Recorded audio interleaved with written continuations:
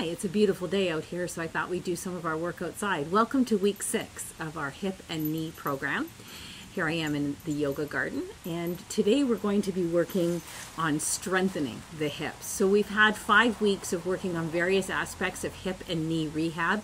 Today we're going to work on strengthening the hips. We highly recommend that you do these videos in order. There's a progressive skill building involved here. And the reason we're talking about hips, even if your knees are what is your issue right now, a lot of the muscles that work your knee joint cross the hip joint. And in my experience, and in most of the experience of my teachers, it's what's going on in the pelvis and hips that affects the lower part of the body. So we really want to address what's going on in hips. We're going to start in a lying down position. This can be done on a yoga mat on the floor. You can also do this work on your bed. It's slightly more effective to do it on a harder surface than your mattress, so if at all possible, you can practice transferring to and from the floor with the chair. We did that in a previous video, and come down to the floor with me. One of the kindnesses I'm going to offer my body is a folded blanket to cushion my spine. I'm working on, as you can see, patio brick here, so it's kind of hard. So I'm going to take my blanket and stretch it out on the mat, and this is going to support me from the base of my skull all the way to my pelvis. The other thing you'll need for today's practice is a yoga block. If you don't have a block, you can use a full box of Kleenex. That tends to work quite well. So coming to this position, knees bent, feet on the floor or on your mattress, and just allow yourself to center into your yoga mindset.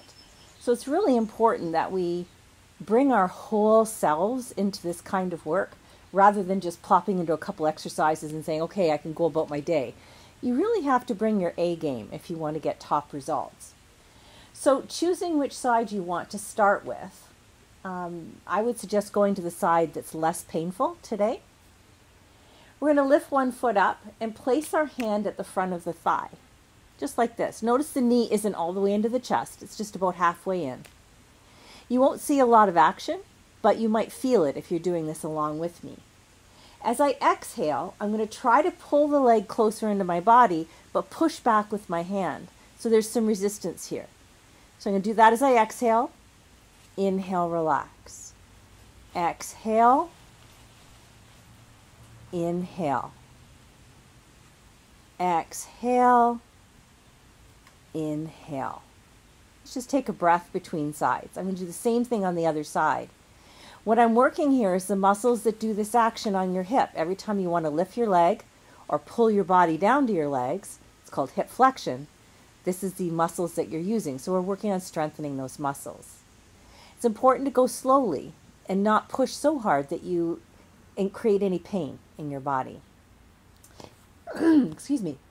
Inhaling here. Exhale, knee lifts halfway, and you push back with your hand.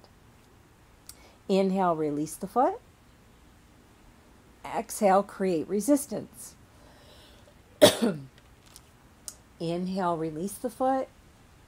And exhale, create resistance. Let's take a breath to rest. Notice I'm only doing about 3 breaths with each movement.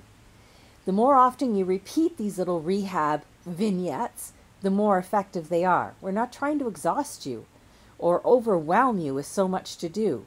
These are little things that catch your brain when your brain is fresh, and you can learn better patterns of movement. Now the movement is to take your hand behind the thigh. And the thigh is going to try to move away like this, but my hand's going to pull back, creating that isometric contraction. So inhale. Exhale, pull your leg away while pulling back with your hand. Inhale, relax. Exhale, pull your leg away while pulling back inwards towards your hand. Inhale, relax. Last time. Exhale, isometric contraction, trying to extend the leg, but you can't. Relax. Take a breath between sides. It's important to stay as chill as possible when you do this kind of work. Other leg. Hand behind. Now say you couldn't reach your leg. Your arms are just too short. Use a strap or a tie and create a sling with your arms, and then you can do the same movement with your leg against the resistance of the tie. Inhale. Exhale, try to pull the leg away from you, arm pulls back. Inhale, relax. Exhale, create resistance, working to about 50 to 60% capacity, not too aggressively. And one last time. Exhale, create the work. Inhale, relax. Got a little bit more to do here. Take a breath to relax, to make sure your brain is still available for learning. We're going to take the hands to the outsides of the thighs. When you're ready to inhale, exhale, try to move the legs apart from each other, but the arms hold them in place. Inhale, relax. Exhale, try to move the legs apart, but the arms don't let you. Inhale, relax. And then one more time. That's called abduction, trying to move the legs apart from each other. You'll feel muscles maybe around the buttocks or outer hips kind of talking to you when you do that. The next movement is the opposite movement called adduction. We'll use the same methodology. Inhale. As you exhale, try to bring your legs together but resist with your arms. Inhale, relax. Exhale, hands between your legs, preventing your legs from closing. Inhale, relax. And last time, legs together on the exhale. Inhale, relax. So you're working your muscles in your hip area quite a bit. So take as much time as you need. Pause the video if you need a rest. The last movement is kind of one leg does one thing, one leg does the other thing.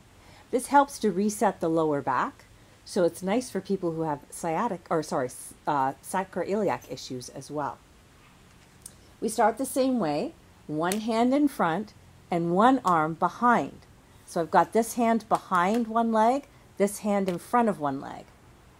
Inhale. Exhale, push with one hand, pull with the other hand, so your legs are kind of scissoring. Inhale, relax. Exhale, push with one hand, pull with one hand. Inhale, relax. And exhale, push with one hand, pull with one hand. Inhale, relax. Now I was using my left hand to push and my right hand to pull. I'm going to switch that around now. So I've got my right hand at the front of the thigh, left hand at the back of the thigh. Inhale to prepare. Exhale, push with the right hand, pull with the left hand, and do the opposite with your legs. Inhale, relax. So my right leg is trying to push forward, my left leg's trying to pull away. It's a little bit confusing. You might have to practice this video a couple times to kind of get that all organized in your brain. And then we're done with that. Relax for a moment. Take a breath in and out. And we're ready to transfer back up into a standing position. So rolling over to your side and pressing up carefully from the floor. You can use a chair to help you transition, as we practiced in a previous video. Or maybe you're gaining more confidence and you don't need the chair now. Doesn't matter. Take your time as you transition. The nice thing about using these videos is they're at your pace, so you can stop and start and rewind as many times as you need to, so that we keep up together at a comfortable rate. I'm going to move over to this wall over here, and I'm going to shift the camera just a little bit so that you can see a little bit better, because you'll need a bit of wall space to do this next bit of movement. And you can see I'm adapting what I've got in my yard already. You don't need any special space to do this. You can take these practices with you when you travel. It's all quite doable. So what we want to do is stand in mountain pose, close to the wall. Not too close, but fairly close to the wall. Depending on your range of motion and your body structure, I'm about 6 inches away from the wall. And I can have a hand on the wall to kind of give me a little bit of balance here. I'm going to take my leg that's closest to the wall, standing up straight, so I want to keep my body tall, straight up from the ground. I'm going to take the outer edge of the foot against the wall and push. And then I'm going to inhale back to mountain pose, and I'm going to lift the leg and push against the wall. I'm doing that as I exhale. Let's try that again. Good. And back to mountain pose. So about 3 breaths is enough. I'm not going to turn around the other way because I want to be able to see you, but you're going to turn around, look the other way, and do the same thing with the other leg. So remember, your standing leg that's closest to the wall now, you're doing the second leg now, is about 6 inches away, maybe a bit more. Keep your spine, your body standing tall, and then inhale in mountain pose. Exhale, lift the leg out to the side, a little pressure against the wall, and then back into mountain pose. Exhale, leg comes out to the side. And you'll remember from when we were laying on the back, this is called abduction. And we're strengthening the outer hip muscles when we do this. I'm going to change my camera angle because I'm going to come back and work at the mat again now. So the next movement is a little bit to strengthen the back or the rear kinetic chain. This is where we're going to use our block, or if you don't have a block, a full box of Kleenex will work. Transferring back down to the floor, you can have your chair close by to do that, or just come down on your own if that's coming along for you in your rehab. And we're going to place the block in between the knees.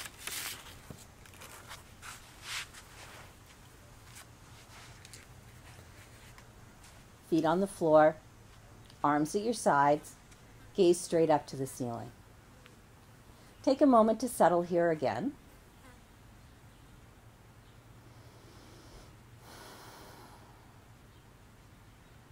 Relax through breathing.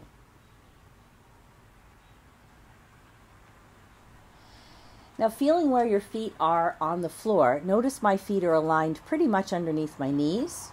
You don't want them too close into your body, but you don't want them way down there at the end of your space either. Press firmly into your heels.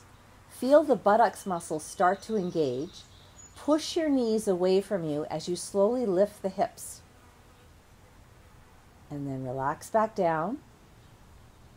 And let's do that again on an inhale. Press into the heels, press into the feet, lengthen the knees away from you, and lift the buttocks. Inhale, relax. And then again, inhale, lifting up. And relaxing. Take the block or the Kleenex out from between your legs. You've done a great job. Remember, the more often you can repeat this little sequence, a couple times a day even, it doesn't take a lot of time once you get the method down, the more your gains will come. Stay tuned. Next week I'll drop another series of exercises. Namaste.